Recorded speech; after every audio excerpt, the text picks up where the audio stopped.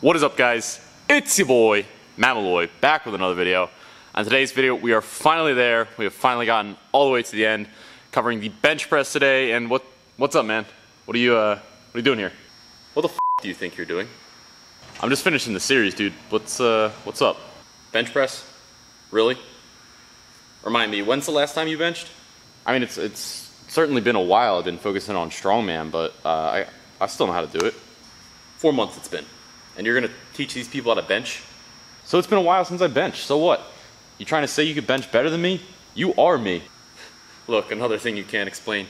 I'm subconscious, you asshole. What do you think I do all day in that head of yours? 7 days a week. Bench. 2 times a day. Bench. 3 hours a session. Bench. I didn't know that's what you were doing all day. No, you didn't. Now give me the camera. Whoa, I can still handle the video. I got this. Give me the camera.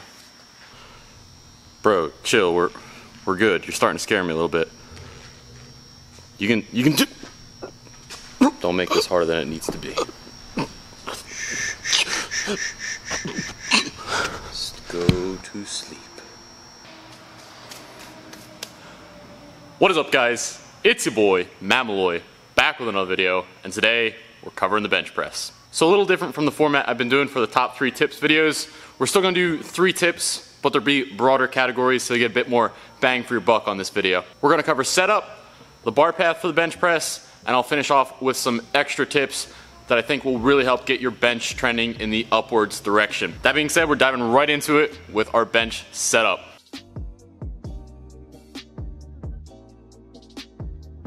If you've noticed any pattern at all with these top 3 tips videos, it's that I always go over your setup for the movement itself, and with bench that is no different. Your setup is always the most crucial part and will determine if you're going to succeed or fail right out the gate with your lifts. Bench press always gets that bad rap for being a bro movement, but when done correctly, it should be a total body effort, and every piece of your body should be tight and contributing to your press. This isn't your bed at home that you're lying down into for a comfortable night's sleep at home. With the bench press, you should be in an uncomfortable position right out the gate, nice and tight, and this all happens before you even unrack the barbell. So we're just gonna go top to bottom for how you can get as tight as possible with your bench press.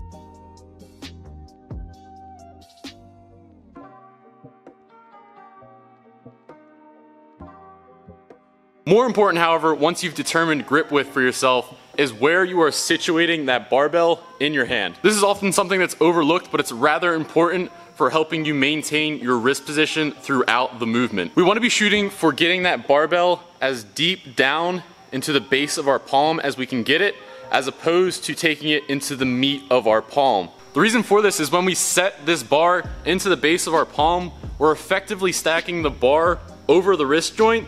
So we're now having a proper transfer of power from our wrist into the bar, and we're avoiding a nasty little moment arm at our wrist. What tends to happen when the bar is situated in the meat of your palm is you'll tend to go into that wrist extension position. This creates a tiny little moment arm that we have to overcome, making the movement harder.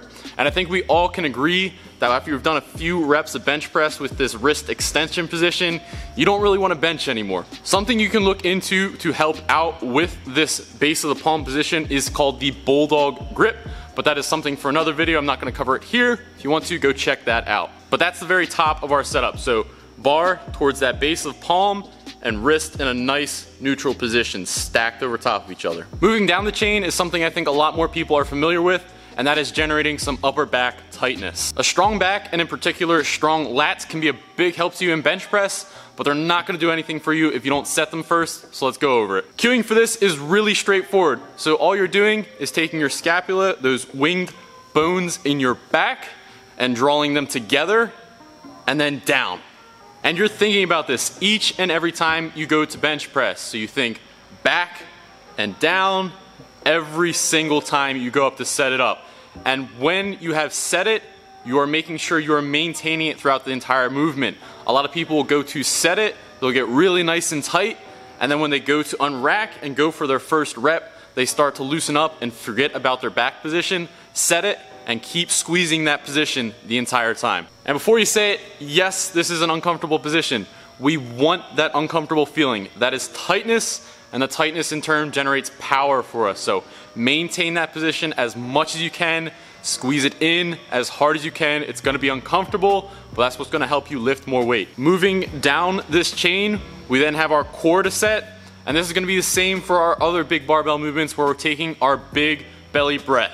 So before we go for our rep, before that barbell even starts moving, we're taking in as much air as we possibly can down into our belly and then bracing against it. You are gonna think you are taking enough air in, and I can guarantee you are not. So breathe in as much air as you possibly can and then some. Once you can't possibly take any more air into your belly, that's when you are bracing down and setting your brace for the movement. And what people like to think about this is think that someone was gonna punch you in the gut as hard as they possibly could, and that's your brace. If you've done all of this properly, you've effectively set your entire upper body up to be as tight as can be, and we have one more piece of the puzzle to solve here, which is our legs, our lower body, and how we generate tightness here. Common logic would have you say, this is an upper body movement, what do I possibly need my legs for?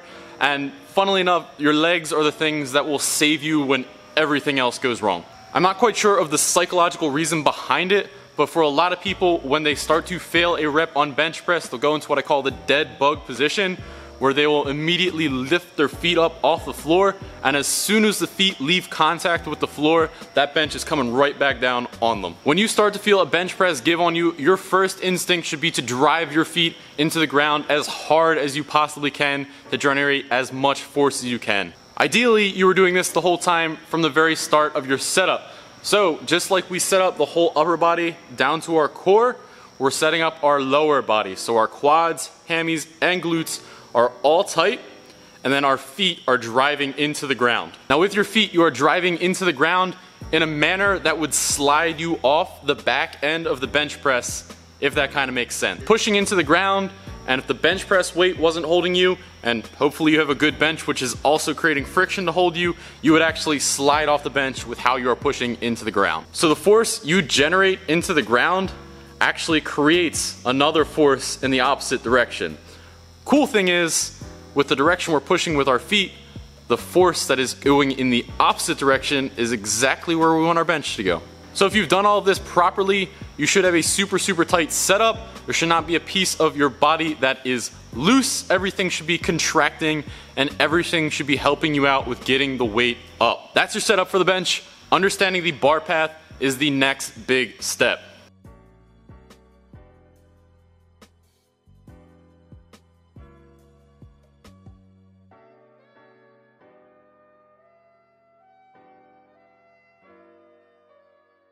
Bar path for the big four movements is essentially just where you need the bar to be in space to be in the most biomechanically advantageous position that is possible for you. I'm a big fan of working smarter and not harder, and good bar path does exactly that for you. It makes the lift as easy as it possibly can be, and who doesn't want that? Bench does have a bit of an oddball bar path to it though. The bar path going down in the movement is different than the bar path coming back out of the movement. Going down, the bar path is going to be a shallow little curve starting over your shoulder joint and then going down to around your nipple line or right where your sternum end, that dagger-like bone in your chest. You've got some leeway with the bottom position. Play around with it and see what feels comfortable. You should not be hitting and bouncing off your belly though. To help you further determine this bottom position, you should shoot for your forearms to be nice and parallel to each other. Should kind of look like a field goal at the bottom position. And then also your elbow is going to be slightly in front of the barbell. This will help ensure that you have selected the correct bottom position for yourself, and it will also make sure that your elbows are tucked properly and that your forearms are in the position where they're going to be able to generate the most amount of force for you. Now, like I said, the up portion of the lift does change a bit with bar path. Now it is going to be a straight line and is a straight diagonal line backwards. So starting at your bottom position, you're driving in a diagonal line backwards to back over your shoulder joint where you started the movement in the first place. A lot of people will tend to overextend when they hear this cue to drive backwards with the bar. You do not need this barbell ending up over your neck or face area. Just driving back to over your shoulder joint, that's your balance point for the movement. That's where you're starting and ending from. Really spend some time getting to understand setup and bar path for the bench press, and quite honestly for all the other barbell movements that you're doing. It's really going to save you time and energy in the gym, and make sure you're working as efficiently as you possibly can be. That being said, I'm gonna finish out with some extra tidbits where if you think you're already doing the setup properly and you think you already have bar path position on point, but your bench press still isn't going anywhere for you, I'm gonna give you some extra tidbits here to what I think really makes great bench pressers.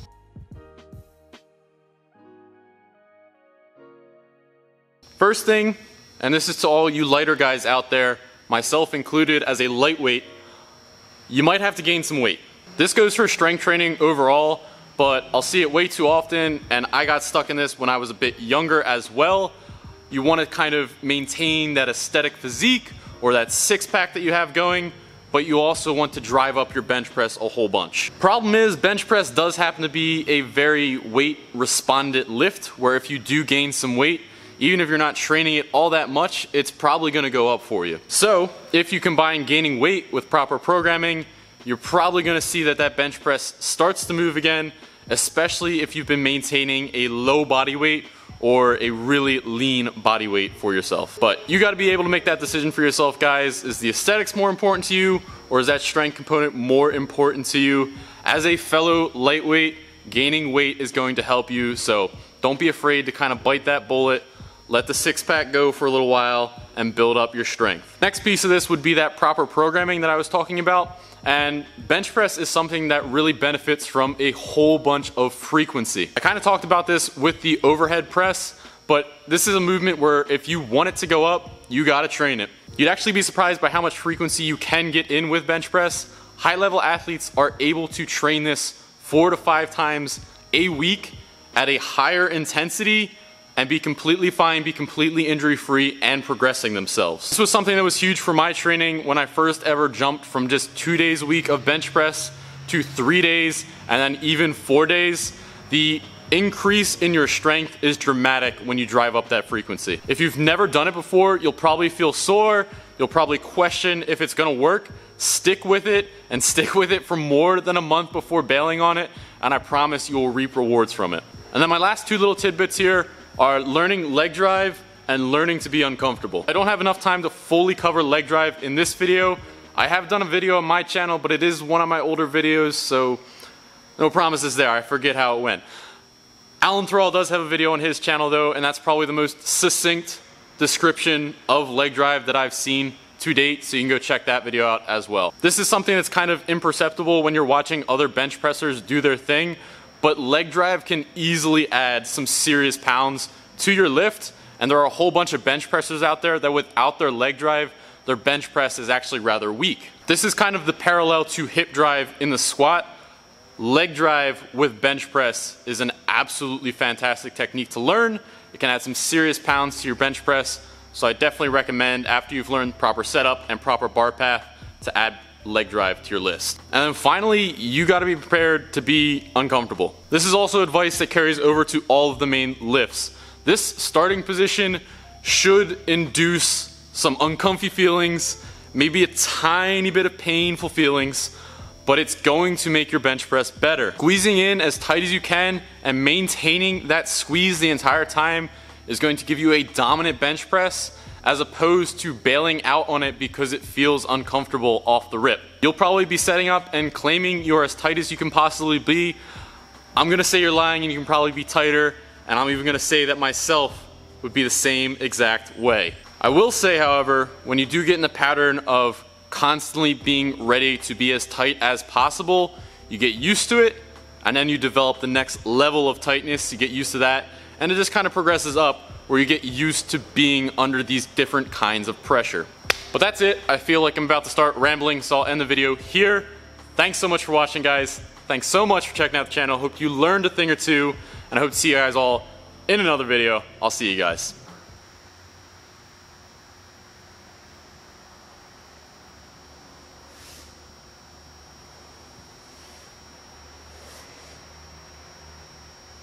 What the